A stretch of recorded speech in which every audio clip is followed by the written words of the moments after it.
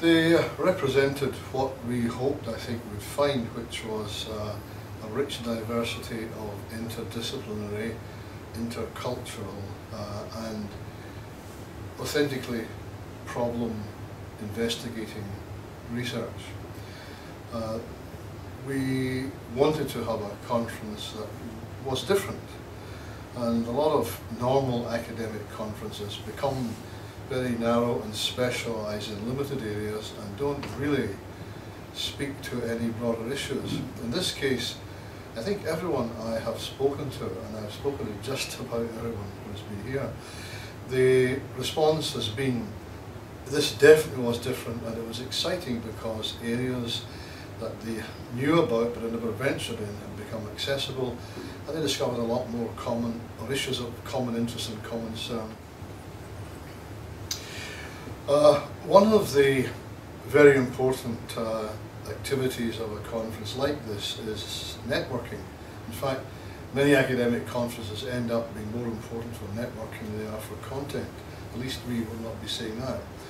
But at more than one of the networking events, and particularly the main one, which was held before the dinner, there were people who came to express their support for the organisation, including the Consul General of the United States, several corporate leaders, and the head of the World Food Programme. So we were being shown a degree of respect by international bodies that obviously saw value and indeed worth and merit in what we were doing. Oh, very much so. For a whole host of reasons, I will not exhaust them all, but number one would be that Japanese academic societies are just like those abroad. They are confined to their own membership, and they tend to be dominated by more or less the same people year on, and everyone is deferring to the people above them, and it all becomes a very complicated process that really doesn't, in many cases, achieve very much. The International Academic Forum here provides an opportunity for people from a whole range of East Asian cultures, from Southeast Asia, North Asia, North America and Europe, and I think there must have been at least a dozen European countries represented, and it was a great experience for those who came from Europe to see Japan at first hand and begin to recognise some of the comparative issues that really ought to be addressed and studied a little bit more. The forum itself, as I said at the very beginning, has very clear goals, and one of them, of course, is to bring theoretical reflections onto practical issues, and in some way to make the academic world a bit more relevant to what's happening, not just on the ground, but in a sense around the world. And the fact that hunger was a major issue presented at this particular conference did sound a chord of understanding with many, many people, and I think it created also an enthusiasm of its own for approaching these kind of problems in a new way, and I think that is one of the vital objectives of the forum. Having it in Asia is good because it draws people from the West away. Japan is still the world's second largest economy. It still has a tremendous place in the whole world system, one that is often appreciated less than it should be, mainly because of the massive rise of China. But we had a large number of Chinese representatives who had a whole range of opinions about their own country, and that made everything so much more interesting, and I think also added a touch of realism to many people's perspectives. Stereotypes exist of everything, and while there was no attempt made to attack stereotypes, perspectives of different things that were presented by people enabled them, I think, to see things in a different light and to actually understand to understand more accurately some of the misrepresentations that often come through the media. Well, I heard nothing but amazing appreciation of two particular features of it. One was the intimate historical knowledge that he was able to bring from his own family archives of a very significant event in the middle of the 19th century.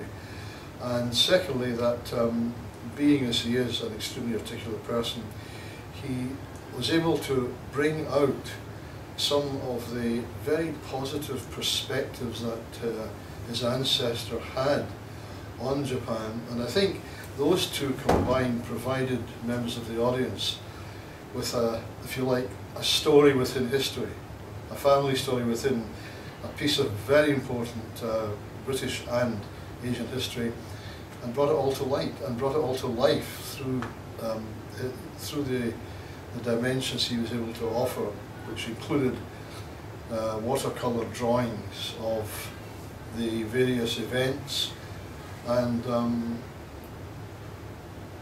other historical data, which is often passed over, but which actually shows what a very interesting era, but also difficult era it was for Asians as well as Europeans to comprehend. The issue of sustainability really crystallised into the whole question of hunger. And again, this is a personal opinion, but I think it was echoed by a large number of people whom I spoke to. And that was that the focusing on hunger gave to the presentations a much more concrete dimension than general words like poverty or eradication of poverty. I've always contended that poverty is relative and hunger is absolute. If you don't have anything to eat, you don't have anything. And it's much easier for the general public, I think, to understand hunger than it is to understand a general word like poverty.